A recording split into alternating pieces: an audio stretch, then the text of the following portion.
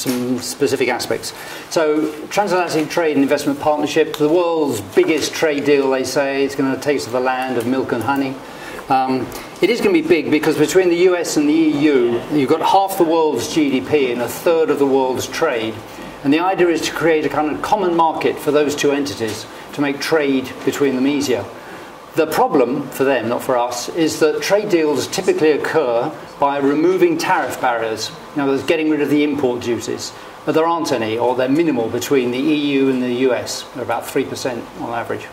So we can't have a traditional trade agreement. So what's all the fuss about? Well, having got rid of those trade barriers, they're now moving into what they call non-tariff barriers, which again sounds all terribly jolly. I mean, obviously we want to get rid of these barriers, except that non-tariff barriers, what you and I call regulations, health and safety regulations, environmental regulations, things controlling labour, the finance market.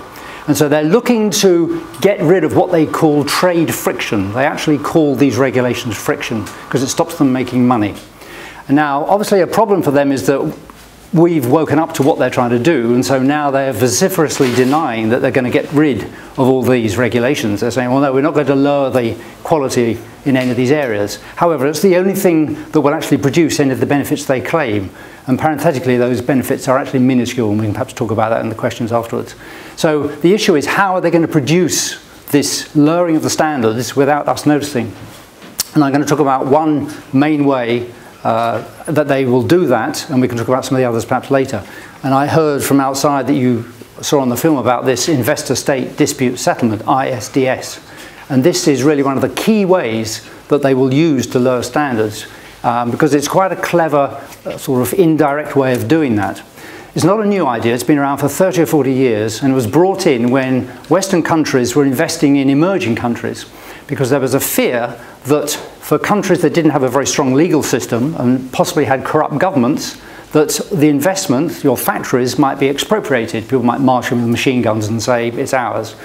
And so the investors put these clauses in bilateral investment agreements whereby there would be an independent tribunal separate from the country where the investment was being made that would allow investors to take an entire country to these kind of tribunals.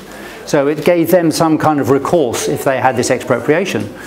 So it's a basic way to bully developing countries. I mean, that's why it was brought in, and the countries had nothing that they could do about it.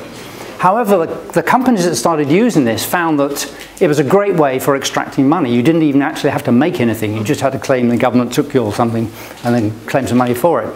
But they actually found that it was much more important than that, because essentially this ISDS puts companies on the same level as countries. And indeed, it actually often puts them above a country's law. So I'll give an example of that. One of the biggest clashes that we've seen in ISDS is between Ecuador and Chevron. Chevron's daughter company, Texaco, polluted huge areas of the Ecuadorian forest. And eventually, after 18 years of litigation, the Ecuadorian courts awarded $18 billion to the people who had suffered all this pollution. And Chevron, for some reason, didn't really want to pay that $18 billion. The courts, they went through all the court system in Ecuador, and they were still obliged to pay this money. So, because there was a bilateral agreement between Ecuador and the US, they said, right, we're going to take you to one of these tribunals, and we are going to claim that we are actually suffering in this case, and we will then sue you in that tribunal. And the tribunal agreed, and it said to the Ecuadorian government, you must rescind this fine against Chevron, and you must actually tell the judges they cannot impose it. And the Ecuadorian government said, well, hang on, we can't do that. Our constitution forbids us interfering with the judicial process. And the tribunal said, tough. It said, we order you to ignore your constitution. So this is a perfect example of how ISDS was used to place a company above a government and force the government, or it's still ongoing, but to try to force the government to go against its own constitution. Another very important case is involving Canada and the American pharma company Eli Lilly. As again I heard from outside, you heard about NAFTA, the North American Free Trade Agreement. This was 20 years ago, has an ISDS chapter in it. Eli Lilly got some patents on drugs, as they frequently do, but then the patent office reviewed those patents and decided they weren't actually valid because they didn't meet the requirements. So Eli Lilly obviously went to the courts, tried to get that overturned in Canada, and it went all the way up to, I think, to the Supreme Court. And the court said, no, these patents are not valid, you do not meet the requirements. So now Eli Lilly is suing the Canadian government for $500 million for, and I quote, the indirect expropriation of future profits. Okay, they believe that they have a right to future profits, and that right has been infringed upon because the patents were not given. But the patents weren't given because the Patent Office and then the courts of Canada said that those drugs did not deserve those patents. But Eli Lilly is saying that through the ISDS mechanism, they can call on a kind of outside world's view to judge what the Canadian Supreme Court does. And the final example I'll give, which again you may well have come across, is those very nice people at Philip Morris who are suing Australia and Uruguay because those two governments have had the insane idea of trying to stop people dying from cancer caused by smoking. So Philip Morris naturally is saying that this is an indirect expropriation of their future profits that they would have had from all those people smoking cigarettes and dying. Now they're suing Uruguay for $2 billion. We don't know what they're suing Australia for yet, but I imagine it'll be 5 to 10 billion because it's generally based on the economy. So that's a very good example of how health policy, for example, just completely goes to the wind.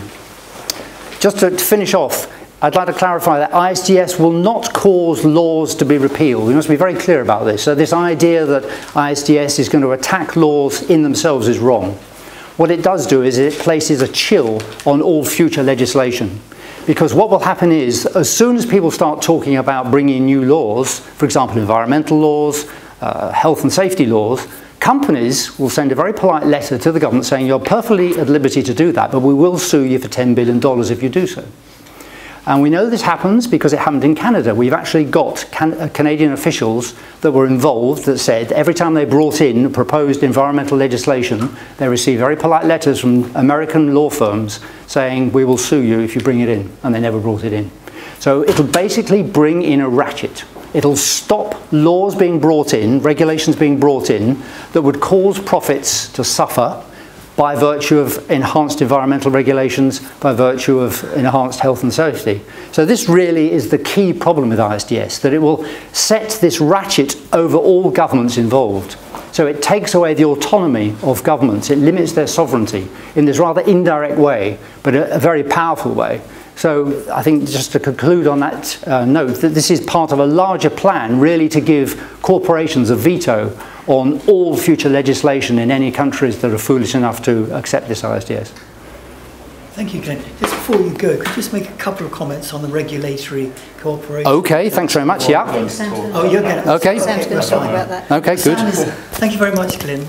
That's a question, but perhaps we can answer those at the end. We're going to go into questions later. Do you mind if we... Unless it's... Very briefly, you can answer it very quickly. That means that it will make it illegal anywhere in the world to make any effective response to global warming. Well, of course, because if it harms the profits of companies. It depends a little bit on the details, but one thing I should mention is there are 50,000 American companies with subsidiaries in Europe.